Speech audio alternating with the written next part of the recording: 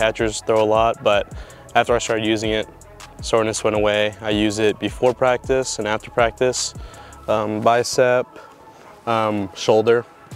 My arm feels really good. So I use it the day before I go to bed for like 30 minutes or an hour. Before the game too, I use it about 30 minutes, and then after the game, I use it for an hour and a half or 2 hours. I get sore in my legs a lot because catchers are just squatting up and down. So before I go in the ice bath, and then I wait a little bit, go in the jacuzzi a little bit, and then I put the Marc Pro on my legs for like an hour and a half, 2.